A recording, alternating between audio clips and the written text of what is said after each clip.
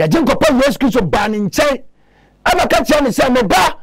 asafo na me dia hyɛ nsa no enkora na hyɛ wase nyina no ɔmo no me asafo ni pillars hwɛ na ba akokora amfrim ebi frim kɔ anasa wo sansa nkona wo kɔ fam asikafo mpanyimfo me bɛyɛ asafo no mu empanyimfo a adana meyi mensa firi so adana asafo no so mesole afrim nanso na nya atwumye nti kɔna kɔbu sasofo sɛ nkora na hyɛ ne naase no ebi wɔ na hemfo na na so ne mpanyimfo now okɔka no bɛyɛ tamfo mo de monkeka nkɔ saa na mo nua mo nkwaje ho mate etimi busa sɛ wanka sɛ na wo defend wo sofo no wo awofofo na yɛ kan wo sɛ no brother ukita bia na wo sofo no kwa na wo defend no ya wo no fofo de your pastor can teach, your pastor can preach. Brother, you can teach, you can worship, you can sing, whatever. And there be all betting here. But me busa say, what ya want for fun? Keep watching. Move on to Lordson TV. Keep watching. Don't change it. Keep watching. Don't change it. Keep watching. Don't change it. And one Lordson TV. Abusuya me mwakwa ba eba Lordson TV so media ne the worshipper ene dwumadie fufuro kra a yekofa ye de ebro ugidie ene sen ugidie ene sen ugidie ene sen se me try say dia na me ka o say wa ha construction for ne bo ma chindem sanso na nyasro ya kente ena omoboa me mam kofa dwumadie e de bro me dofo everybody nyankopon enka ho pa na onye okese se the medical culture media the worshipper ena me no betwetwe nkomo me no bedi nkomo enye ntokwa enye abufuo so na mmom yema nyame asem enwura yemu yema nyame asem the word of God oso so woti asem no a memprim wakoma se woti nyame asem na memprim wakoma ena niema bi koso ewo wiase ekoso ewo kristosumu a wan na ekwa akoka okokape na wababaye tamfo ena den na ekoso ewo kristosumu oyema soliba oyema sofo oyema solifo panyi oyema secretary oyema sofo ketwa oyema damfo mene na ekọ mene na ebo enti wo kanade a na waba abekame enti na enamso amane kristosumu yentimi enka animu yentimi entufo nanso twasem no se se wo se wunua bi ewe bone a enko owuo mu a enka bra besrema no de ko owuo mu de e makra na emesre enti na ne se niam bi koso kristosumu na se o de toto twasem no na se ene twasem no enkwa na okokape yene ma kristofo bi na ya fa ho tan ene enagya atemdidie pa ebetwa da papa amo se ye twa da pa ne nyina ne se waka asem bi ade afa ne sofo panyi ho waka asem bi de afa na sori panyi ho na waka asem bi ade afa ne church ho na me pese me ka ene emani panyina ti ase se nipa bia no wasase so a o wa sori me pa to tinie nipa bibro bia no asofo bia no wasase so a o wa sori ba sofo bia wodin sofo bia no ewodin because sofo bia ewodin a metie metima boaboa nipa no nam di edin atoso ai worshipper international ministry eno ye me ena mafatre sa di ne edin di eye me dia but asoro no enya wo dia ena ogidie ni sen me no kasa afa nyaatwom ye kaso bi ye nyaatwom a oni nipa ben nyaatwom oni nipa ben we otaka wode wo ye nyaatwom wode wo ye nyaatwom ye be ko twosemu na ye wu nipa ye kaso bi ye nyaatwom because na em se nyaatwom akonya no abesi nyankopon fie abesi kronkron bia ho anything the Bible no says so say achiwade e bo man no sa abesi kronkron bia ho me pa cho nka wo kenkan akire de otie no ma de otie ni ntia se eni hu kwan se sa akonya we eba ebesi nanso na ede na yehu hwe yaha ana sofopanyi benhe waba bontia beka se opa kristofo nyina chew ewo ne false teachings bi ebre bi atwam sɛdeɛ ɔde bible no kyerɛkyerɛ ye no ɛnyɛ saa ne tie epato tie na tie me ɔsofopanyi benhe bible ntia beka sɛ ewiase mfa nkyɛ no ne members ne fans wona wotie no emfa nkyɛ no efisa ebra bi atwam obɛyɛ nkyerɛkyerɛ bi kyerɛkyerɛ bi a enye nyame onkonkro ne nyina nyankopɔn asɛm so enso nsɛm a waka ne nyina na firi kyerɛsɛm no mu nanso ɔde na dwene bɛkyerɛkyerɛ mu sɛdeɛ bɛyɛ bɛtɔ nipa adwenem enti patotie sɛ sɔfopanyi bi anasɛ sɔfo bi bɛka asɛm bi na sɛ wode toto kyerɛsɛm no hɔ na sɛ ne kyerɛsɛm no ɛmfa ana ne kyerɛsɛm no ɛnkɔ a enyina wo sɔfo na chinkasa weedi a ɔyɛ me sɔfo nti no dia waka no ɛno na ɛwɔ sɛ mefa ba Proverbs mebusam sɛ wakɔ bi wɔ Proverbs 14:12 Proverbs chapter 14 verse number 12 ɔsɛ ɔkɔ bi wɔ hɔ a ɛyɛ anetene ɛwɔ onipa wani so nanso ɔkwan na awie no ɛyɛ na yɛ wuo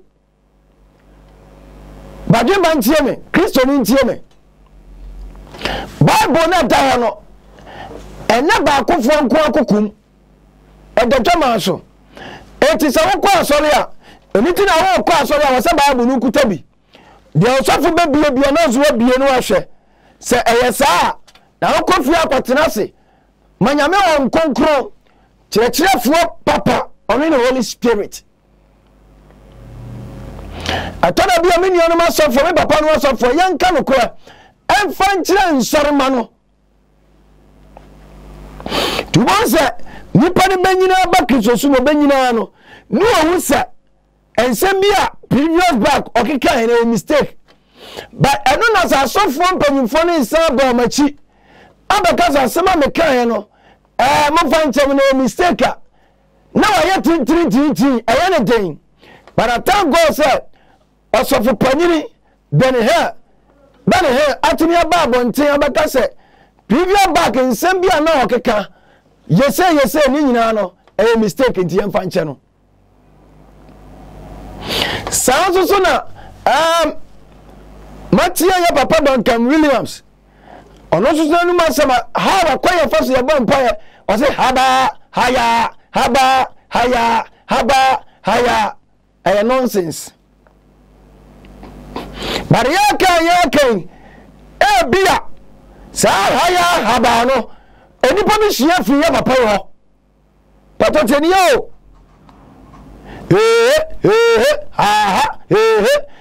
bia nipa bi hia fi papa no ni bigini na haba no bia ni bigini no sa na oye enti nipa bi akoguni na se bia nim se dia papa no ye haba no ni nyina eye enti na nipa ye dan ehia eso na wa baba ntini se ayandala no ni nyina eye nonsense enti nipa ntwe mo nya de emfiri ho. That's good. Osankafo se onipati ni ban ene oti asase wosu oye papa na onya bone enti oye nipa onya spirit abafo kura bire bi ye mo ba asase so no omo baba fa ma wa ha omo ni yasi ma ebe mingo na wo nipa enti wo fuma no pa cha jonfo nso ye dan atum ya papa issued an abanso ababonten abaka sana ya makwa ma nkonkro anya adwuma kwa sana was ya bompa ya ni atwe break as you previous back na niama shaya papa fo nyina no moye na so na mani abom ho so me pa cho menya nya atwom why enyo ho nya atwom Kristo ni nya atwom ene asole ba ntu sofofo ana sofo nsu timi ntu asole ba fo enti me pacho in Christendom nya atwom ekoso wa Kristo sumu nya atwom enti Matthew chapter 6 verse number 1 to 4 no say munhye oya Kristonia bacho tie me ose munhye ye na ma anya mo training nipa ni se wo be homo anya saa muni akatua wo agya a owoso ne nchen Kristo sumna wo sumno hweye na wan so wo sofo ni se wo ya bibi se na ba ya wo sofo be wo abaso Kristo sumna wo sumno hweye na wan nya biribisa be ya bibisa de asono mpanyfo bebo mabaso tie ene ye ni Nyankopon fu e bia ne ye rese ye sofo panyi mom ebebo ya baso ba wo sofo panyi zo beka tie se hwese wadamu dia wa hefa e wo so efese wakatia wo so wo sofo no kra ma ati ase se wo wakatia enini nsam wo shira ni ho osimbo abra bo se de ba ya baso Yesu Kristo ni sa na wo sofo katel but all try say wo baso wo sofo ni dansa wo baso wade ni wrong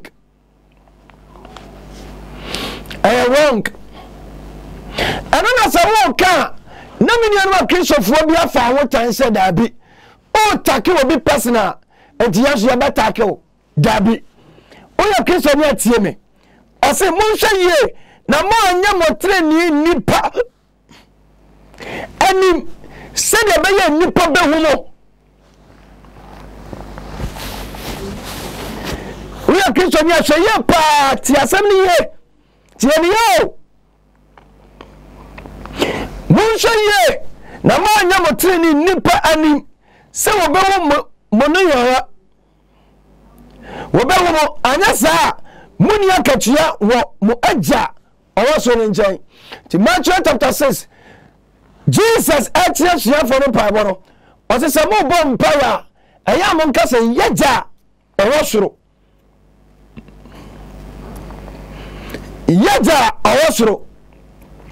eti yagya se o ka na we am spiritual father we am spiritual bishop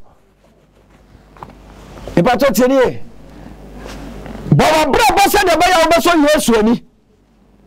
e mo wa bra bo se de ba ya obeso osofo ani and try so obeso ni pa ni da enti se bu ba ma obeso ye bibia e ma ni so ba ni a na no ya mesere se ba ma se mi ye bibisa bo meso me yire ni obua because a man kasa wona ade Nyankopon di ma o bia ni wa e yo mo fe asema me ka o do asema boa na ni achinyi do so pa enso betwe nyina agu asa atwe pencil no asa da kofa ho on be no o ba do ta se enti yan hweye na yan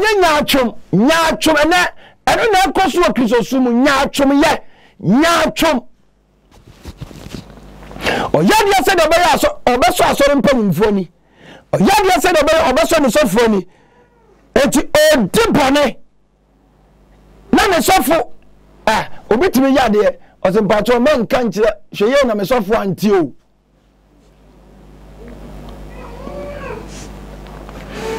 tiena temi ye me dofo enti Paul beka assembly of Galatians chapter 1 Galatians chapter 1 verse 10 Tieniepa Ose na afe nipa na me pasa me twetwe won ba ma afa ana Onyankopon ana se me relase me so nipa ani na se me da so me so nipa ani a anka menye Kristo akoa ipato tienie papa sofo adwuma na yade ahye wonsa no yene sede obeso awade ani because nipa bi amfa adwuma bi anya de enche wonsa bayana asofo gina ye gina kasa de yensa sisi ye bo ache ye members ye ne ye too superior wonim some years of panyi won me de oya na dome o brother shawa no ne kasa ye osofo akuntabu o de odi adwuma ne hye wonsa no obebusa ho asem dabi enyan na awurade de woma sa wonsa no wasa ase na hontome dwumi wo mu no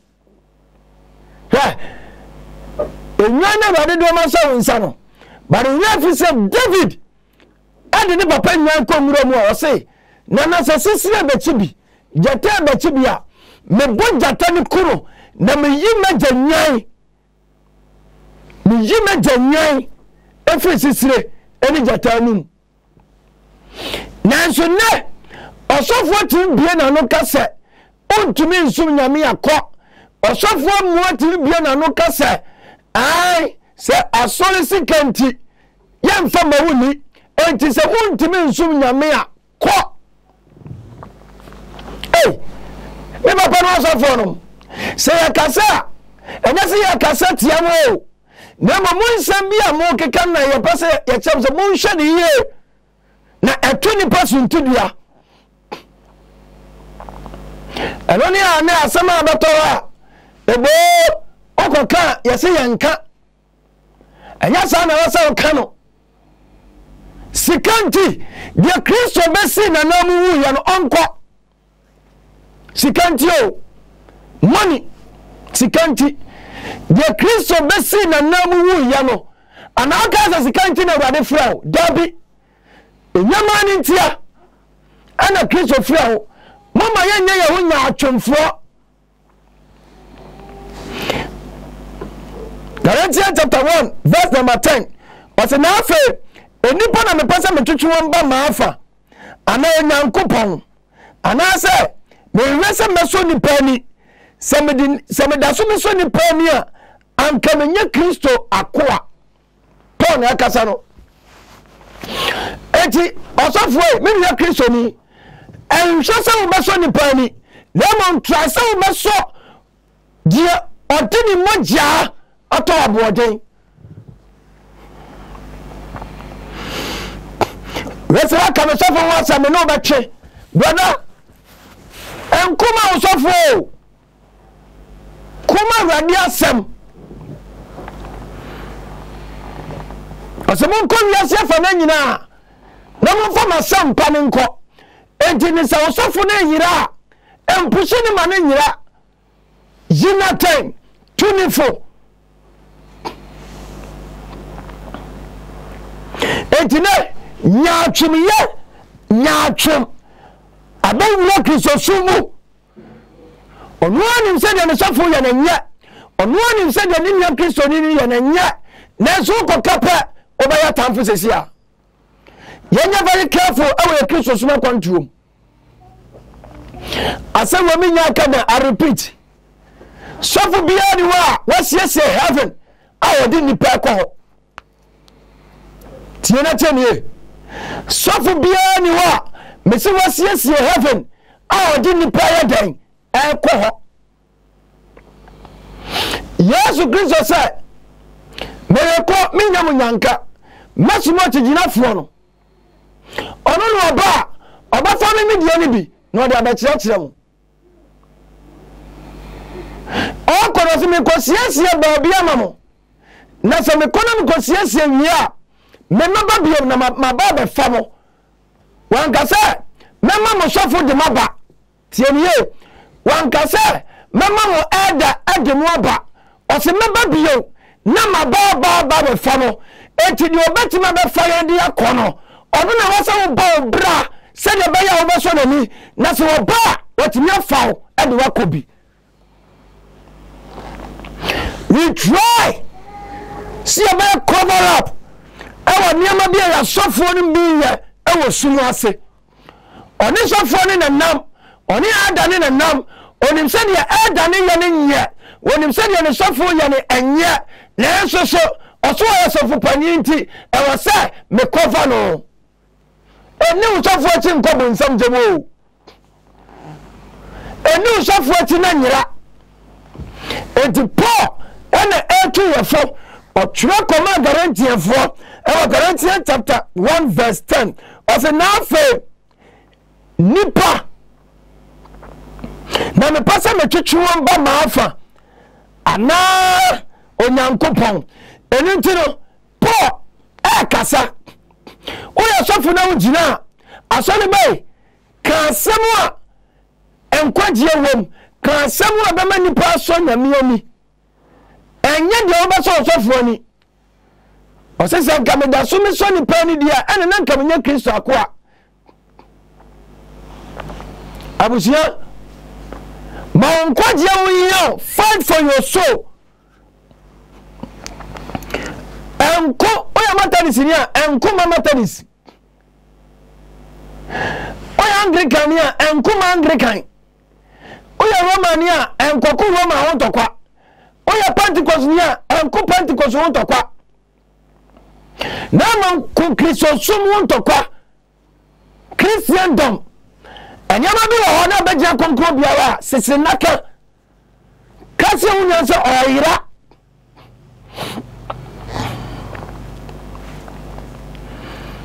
timesra enya de waya adwuma na tia enka job makasa sa nya wana wanyini pii nanim nyansa ana nya mpanyimfo so na hu atamu mikasa tia banyansafo ena nya atwum ye nya atwum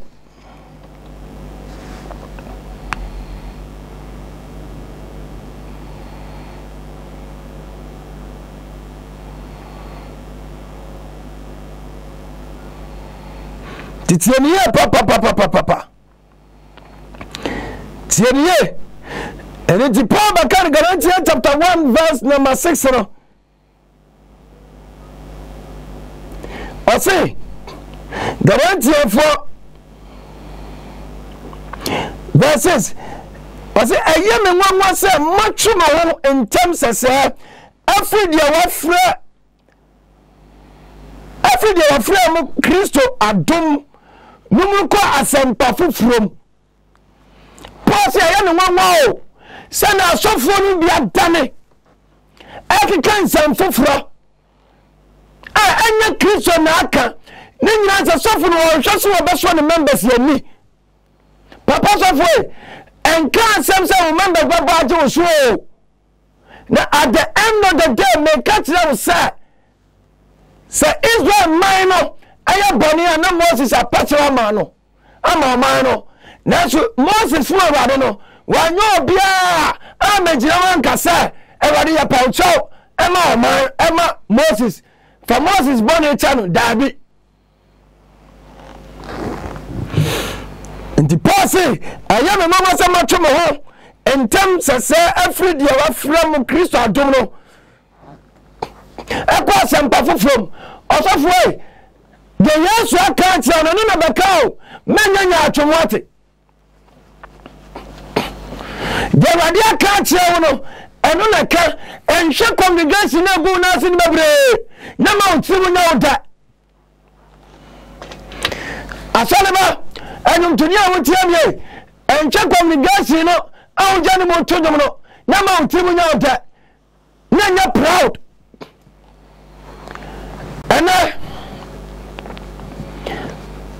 eniama mi ansabi wa be wo Kristosumu ewo wiase but the free wiase be wo Kristosumu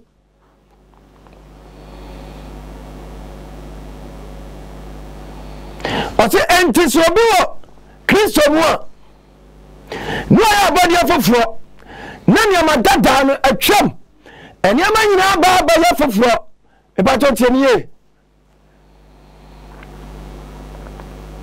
eniama nyina ba ya foforo me chani ama mi ansa bia wo wiase na fe abawura Kristosumu eti ya jinko pa Yesu Kristo tu ya Kristo fofo awa sani ama mi ansa ho na sani ama mi ansa ewi asofo asofo maame anyontofo emakuofo kwafo singers ene ewia Christopher ni titru asofo osema mo no wiase ana niema ewo wiase fesiwo men no wiase ana niema ewo wiase na se obi do wiase a na eja ne do eninimu obeche de wiase obeche de wiase obi mo sa se ede na wiase osema na wiase ana se niema ewo wiase na se obi do wiase a na eja ne do eninimu onye no se je wo wiase a honam akono number 1 honam we na kono ni honam akono eye aduane honam akono eye oba honam akono eye bema oba ni oba ehia metia sex eye honam akono de won wiase eye honam akono de honam we pebia eye honam no edia o se de won wiase honam akono aniwa akono ena afri wiase be work sosum aniwa akono ena Christian ni bradie Christopher ni bradie papa asofo ni bradie nini asofo ni kwaswa na ni ya nini asofo ni kwaswa na eye ni ya nini asofo ni wewe oni bi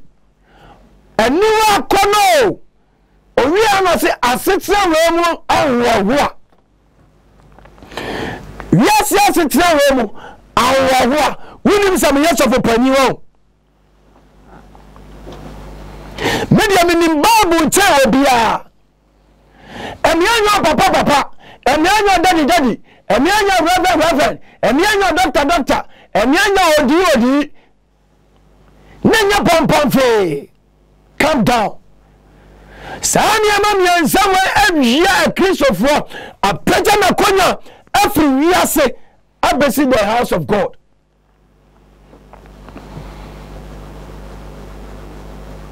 ose no wiase anania ma wa wiase na so obi do wiase na ejani do eninimu na de wo wiase nyina ye honam akono aniwa akono ani asesema wo ho a saa ne ma me nsa we na every word otine osofo nya ka baako ka no watim ose da bi afro me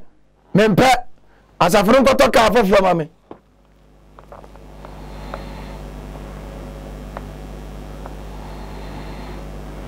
Chichuani sanka unya di obedi ene di obeshanka menu anya di 1 Timothy chapter 6 ene ni quotation ye say ewuru verse 6 aso nya me sum papa abotwo ewo mu ni ya adinwa kase ya ba ya so yom safu bia no ode ka ba ye safu bia no ode oba ba ye ode kuru ode yire ba ye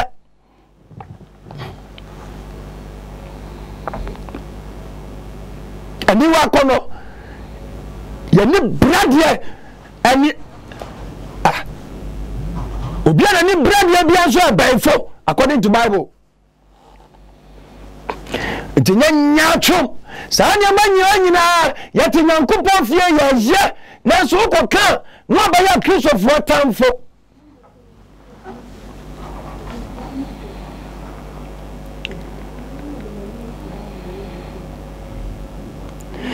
untina Paul say eye ne nwanwa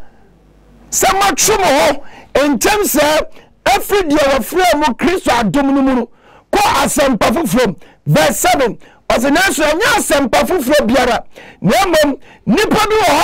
wo ha no na opese wo sese Kristo asempa no oso nipa bi wo aye ha eno ne tomo so Opeso osese Kristo asempa ni abaka asem fufuro bi dia to ni patrim oka no waka kire members ni say dia me maka no sa pepe enso oboa me ka kire o say John chapter 3 papa bi ani afa Nicodemus owiawie no ho owiawia no ko Yesu nche Nicodemus ai sa papa ni ntini ebenya sa abrofo no Nicodemus na brofo no ni ho so owiawia ho kokuo mu ni se ya fa Nicodemus nti owiawia no ko ye no ene ebenya sa abrofo no Nicodemus oko Yesu nche na jo tio asofo tie me asofo tie me enipa ne very wise ewa nansem a yedi kanfo di ani mo amokeka kire yen no owia no wanajo oko Yesu nchen yanko John chapter 3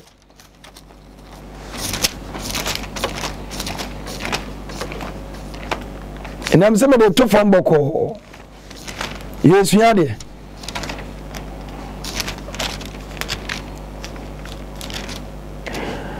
John chapter 3 verse number 1 oso onipa bia ofi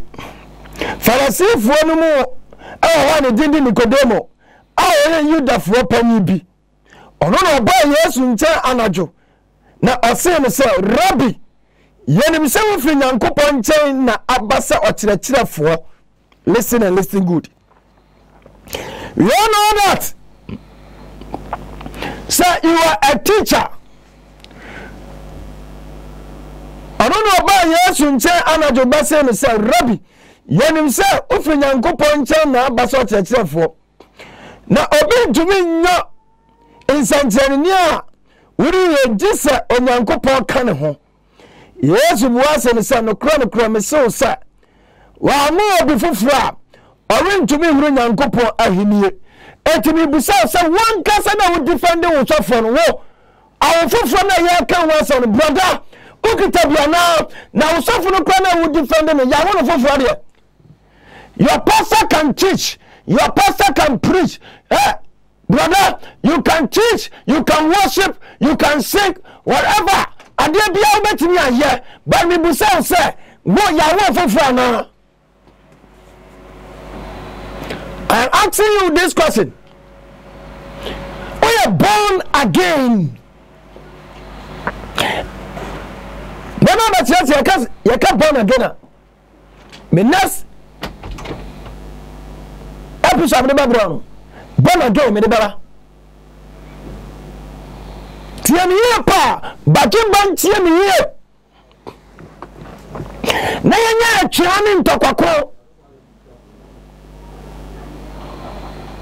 One kasa na wo defend wasole pani, umakuo pani, osofo no, busa wo se de wo defend no, oya born again, everybody ni nana. Na one kasa kwa wo defend no, wo you born again here.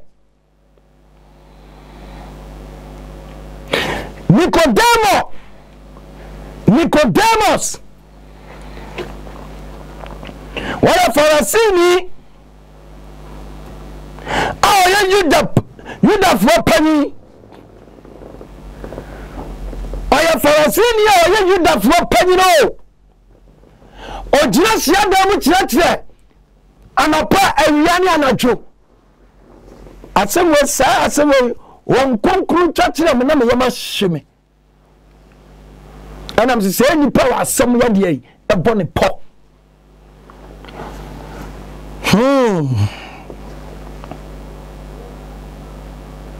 verse 2 also ono na oba Yesu nche anajo na oba so ne say Rabbi yenim se we fi Nyankopon nche na about such a chef for no obi to be nyansanteni a wori ye this is Nyankopon ho de ana Yesu ka tell verse 3 say Yesu was in some kind of promise so say wa mu obi fufura ori to me huru Nyankopon ahiniye etinya de wa preach a cho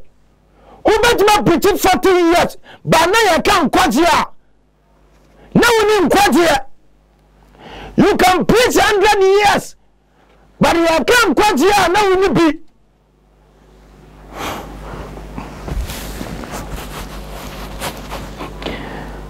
no come so say obi the kwano kwa me so say se wa mu obi fufura o wentumi ho nyankopɔ ahini verse 4 na Nicodemus me say abaye dan na onipa wanyini obetumi awo no na obetumi akɔne na ye obie na wawo no Yesu buase me say no kwano me so say wan free nsuo ne wonwo mu anwo obi a o wentumi nhye nyankopɔ ahini mu de free honam mu awono no ya honam na de free wonwo mu awono ya wonhom manenya mama say me kan se me kire wo say etwa say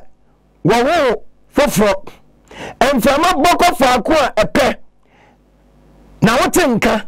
na wonim faako a efri ne faako a ewekro sara nso na obiara wa mono free wonwo mu tie Nicodemus buase no say aban dan na yenum aye ho Yesu buase no say we are Israel for na wonim yenum hey nani uti asema Yesu akate Nicodemus obusanza jupa we are Israel for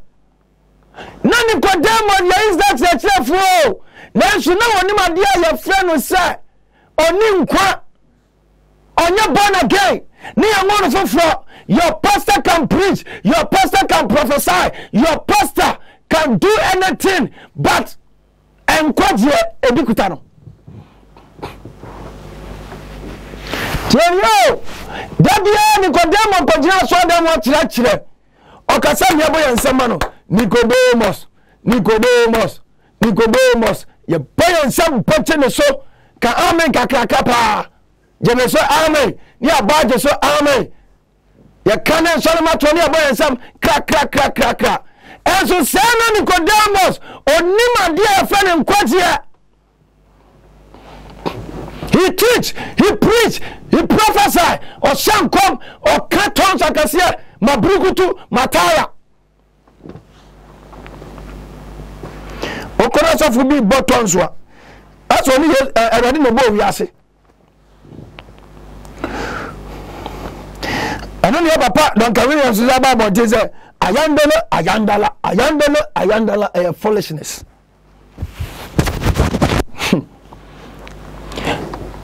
what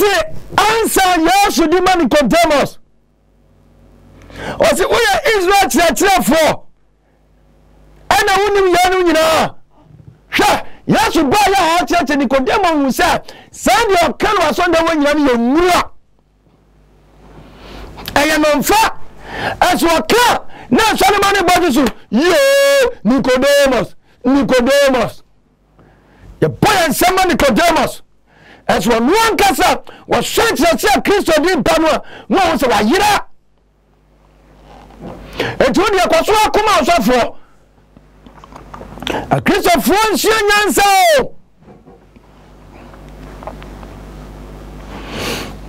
o kana ho abatan nya twum ye papa so fo enya nyama ya wo ema otunya kono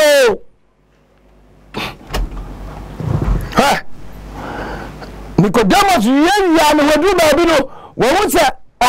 pre na wa share protect no che wo so ntane ne kra nkwa dwane je wo kra nkwa Kristo ni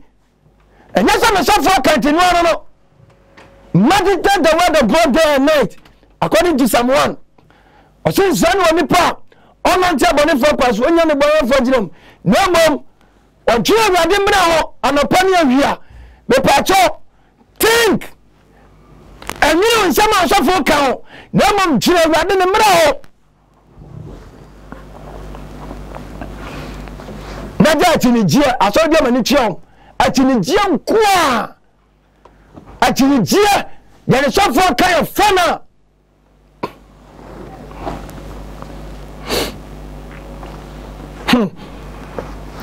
is that okay say no more biani anya se do be court enso sa so fro pichi obo Peter din obo James din da ba na James abusuafo ababa jaka cho se wo bo James din ti wo ya do court wo nya atwo muye hypocrite. When was the last time James abusuafo abaka cho se wo preach about James din enti wo ya do court. And so now kasa now we yatan o kanimu na so for ya de no o poni di kasa pa yes ya do court. That's the better be a chance so for ya gina ka say on kokro ha fa lawyer nya hwe and na de we court kwan manim na agu ase nya atwom nya me be pisamo so ndo on fa lawyer da on kokro ha o de lawyer he den do ba binu afedu ho se nipa lawyer enwuhia ze won mu asem ye mfama physical je do physical enu ti oduru ba bi na ye ji Yesu tuo. Where is my queen? Eduru ba bi na ye ji Yesu tuo. Ye busa enkrofo ba Yesu be busa se Rabbi ye ni so fi Nyankopon cha na eba esese ye tia to ana se ni kwase ye tia osisi kana mu di tia no mo nkofa be mira me e no mo kofa kwan no mo de bai Yesu ji kwan na no hwe asu sei e no de tia o mani nyina no so wa ti na da so no e no mani nyina yi ano se kansa e no se na me ka chom se adia ya kansa dia no ye mfa nkoma kansa na de nyame dia no so yemfama no e de nyame dia your soul belongs to God. This body Bible said that you e be ko dotie mu ate think twice o se de ya kansa dia no yemfama kansa na de ya urade dia no yemfama urade.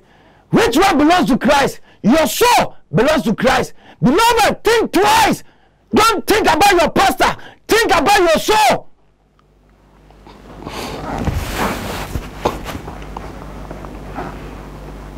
Into the yasini atino yawo.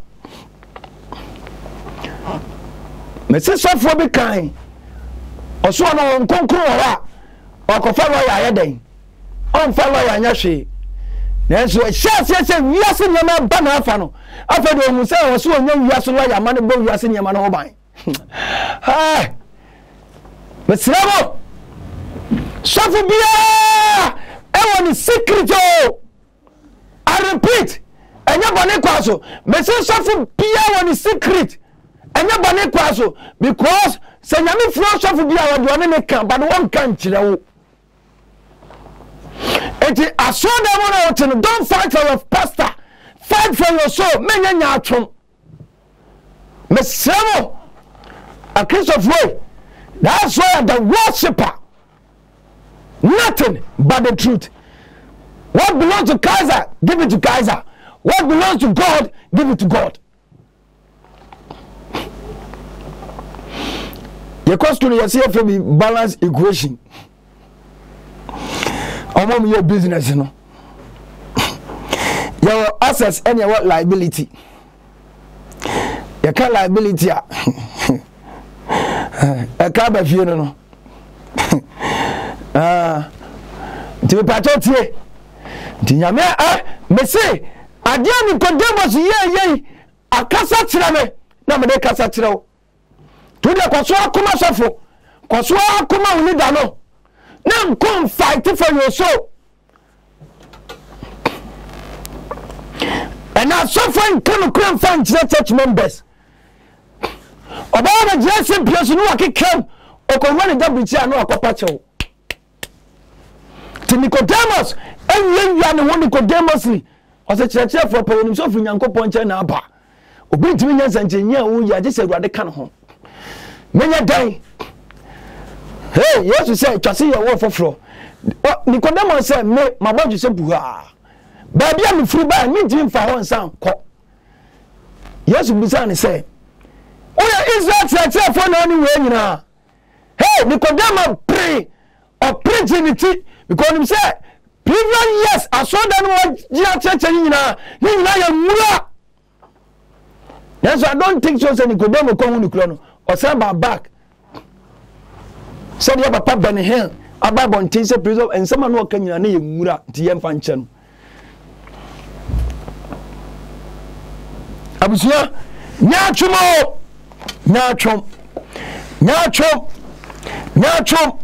nyaatwum ya 1 Peter chapter 2 verse 1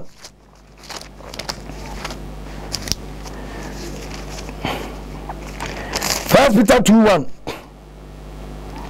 ose enti said the assessor no in wodi 1 Peter chapter 2 verse number 1 ose enti munyi bone pa nyina munyi bone pa enyina ne na ada nyina ne nyaatwum ya ne nitan ne nsakwa nyina entumu asonda na otunu wo nsekufo as ena kristo fo ye nsekuro nitan na ntintwa aye asonda mu akono sekuo medium wo youth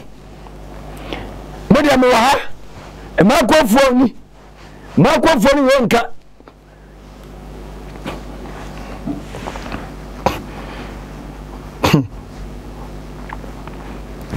wasi antimunyi bonepa nyane na ada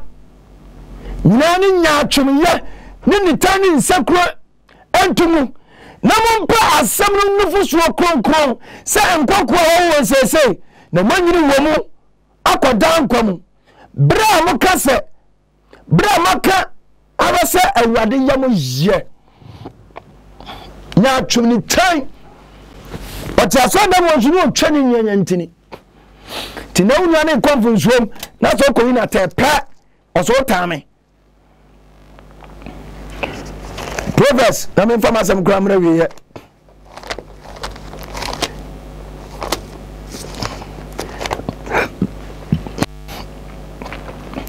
Proverbs chapter 21 verse number 27 mebusem aduonu baako yimu aye aduonu nso Proverbs chapter 21 verse number 27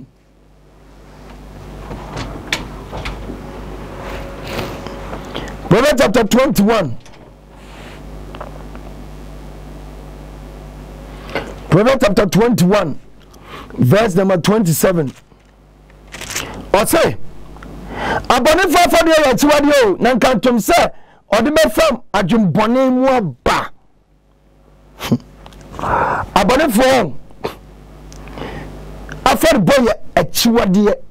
na nkantom se ode be fam adwumbone asoda no ot adwumbone na kura ya ba fode anu akobobi adwumbone the Proverbs chapter 14 verse number 12 no so kwan bi wo ha eya na tene wo nipa ni so na so na wiye ya no ewiye ya ni owo na so na wiye ya ni owo ntu dia gina ho sate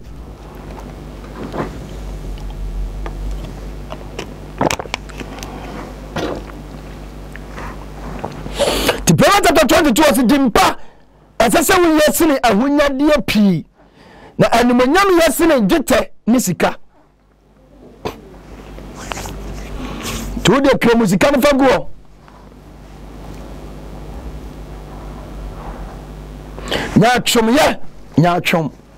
nyatwom ye Corinthians chapter 2 verse 6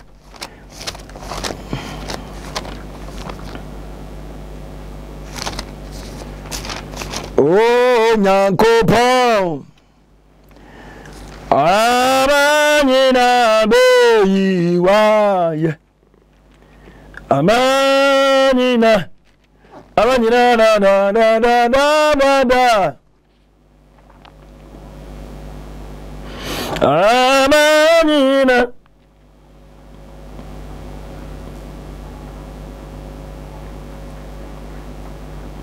tio ose na wana wo bunu se wo wodi no dia wati biara emfa no ho hwe na onyankopon hwe nipa anim enyim na me de wana wo wodi no amfa bibiara anka me ho wate oso nyankopon onhwe nipa anim yiyim na so le fie ho nya atwemye nti mesu ni sika wonya adawo uni sika wontimi nya eda bene sofu bia ose wade nyankopon ka tse ni se ose wade ni wadi je ni pefe oda ho ene wade be yi ni wadi e che no no ankasa ni dem ya je nkopa Yesu Kristo ba ni nchen abaka che ni se me ba asafo na me dia hye nsa no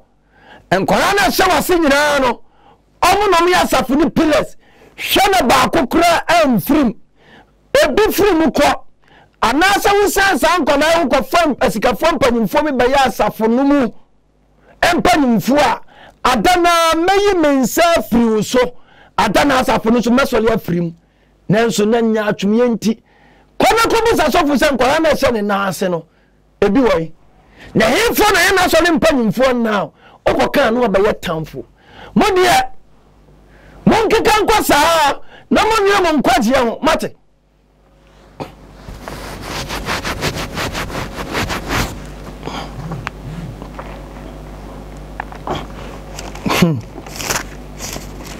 ne yam kwa asheme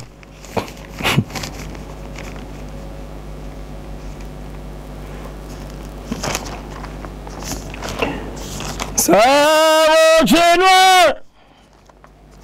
wani ringwa zidao hallelujah ajami John chapter 5 verse 41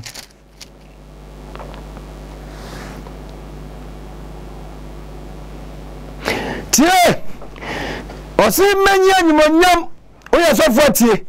menya nyimonyam emfiri ni panchan to de yaboro nsema kwano agwasio ya ya de ya wo to nyimo ha wo na to nyimo wo ni asafu mu anka obi ani wo na utia yese ma akube na hono pompo se hono beta ni tuse etusenso enso ne firimu ba kan yamfanya hwe wa hwe a wo ba boni pawate otofu menyi nipa ni monyam menya ni monyam mfiri nipa ho na mahunu mu se muni nyankopon do wo mu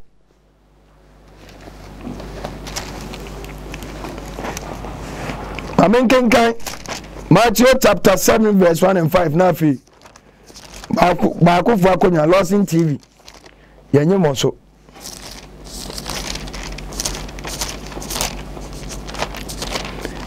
misu jidi ne say yede bebrawo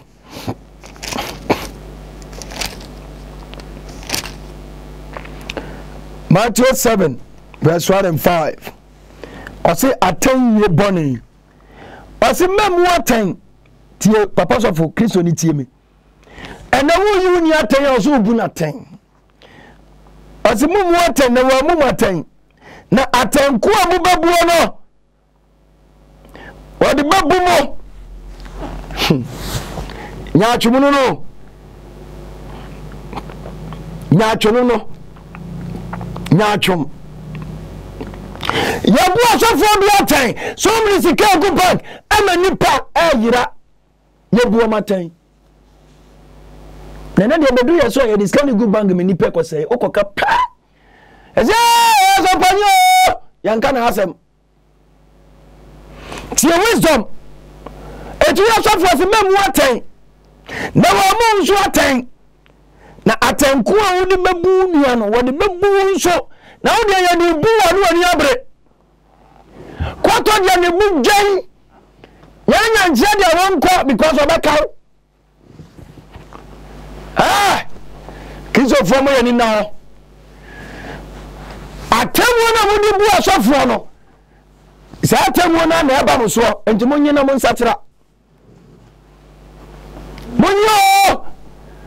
munyane nyemo kranko atanko mu bebu no wodi bebu mo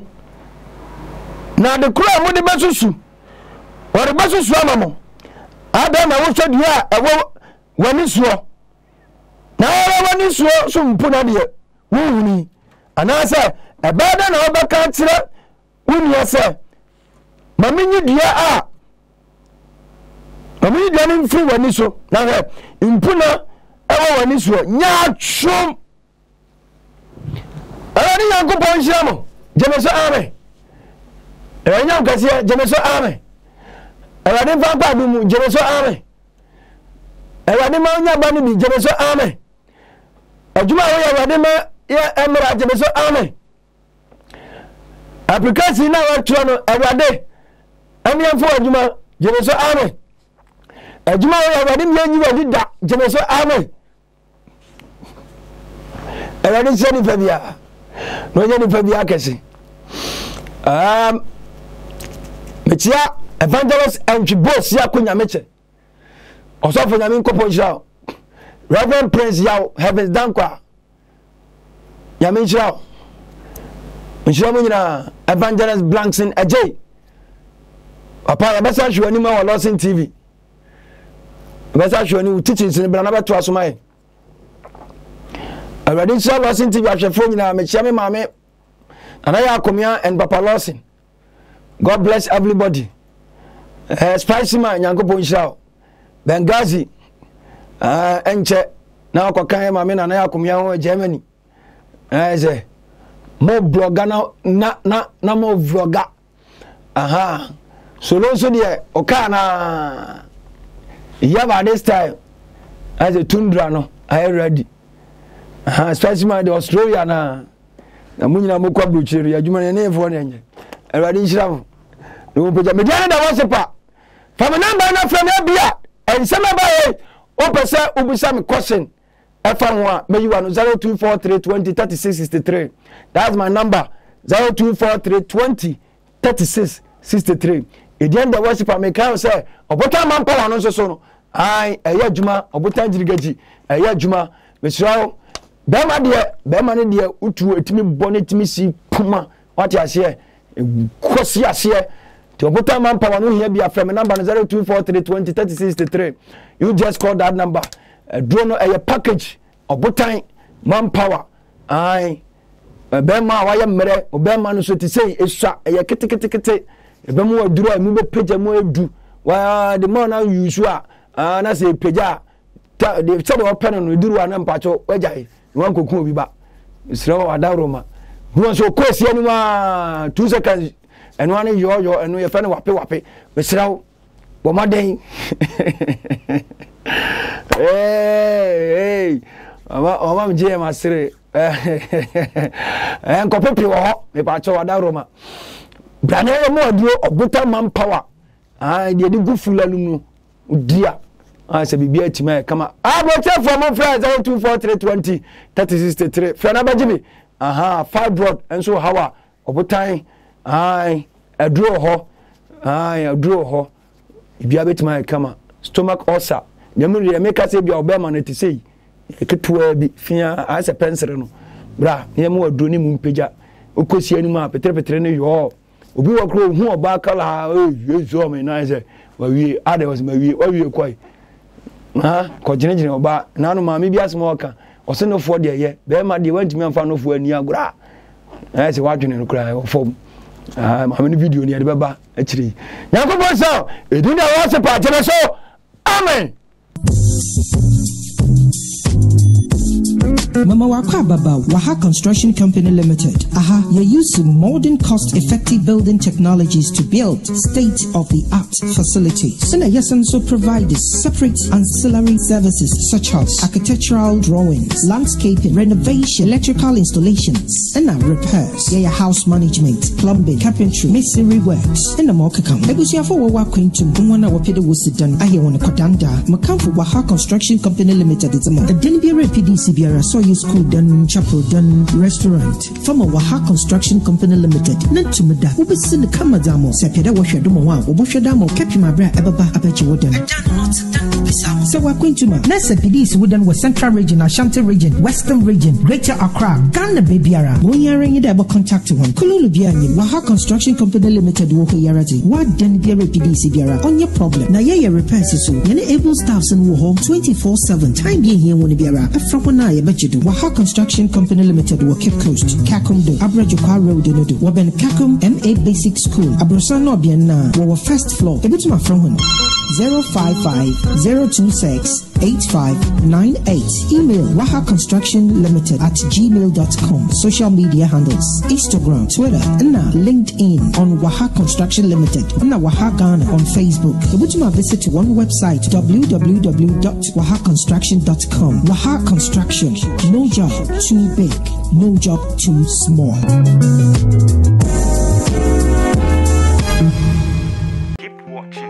Move on to Lordson TV. Keep watching, don't change it. Keep watching, don't change it. Keep watching, don't change it. And one day Lordson TV.